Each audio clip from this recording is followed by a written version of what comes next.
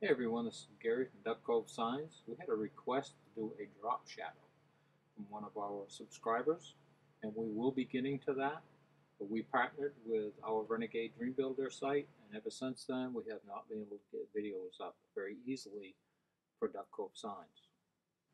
And on the coastline of Wickford, we were in Hurricane Irene helping businesses and help getting our own stuff straight.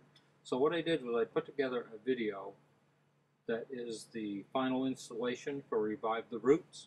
So let's listen to Zach while he explains the unique way that they chose to install the Revive the Roots sign. Zach Murdoch, and I am one of the members here of Revive the Roots, and we had this sign donated to us, so we needed a way to put it up. So we were a little unsure of how we should go about doing it in case we had to move it or anything, and we didn't want to put anything too permanent in case we had a change in mind as to where it should go. So one of our great resources here is the cedars that were all dead standing up in our pine forest.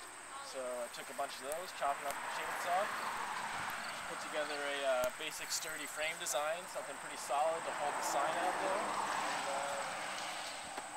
And yeah, that's how it came to be. So it's movable on these two rails on the bottom here. So if we decide to move it, we can basically just pull it around wherever we need to go. And then yeah, hopefully we'll get a little awning or something up on top of it to get the sign around for protection.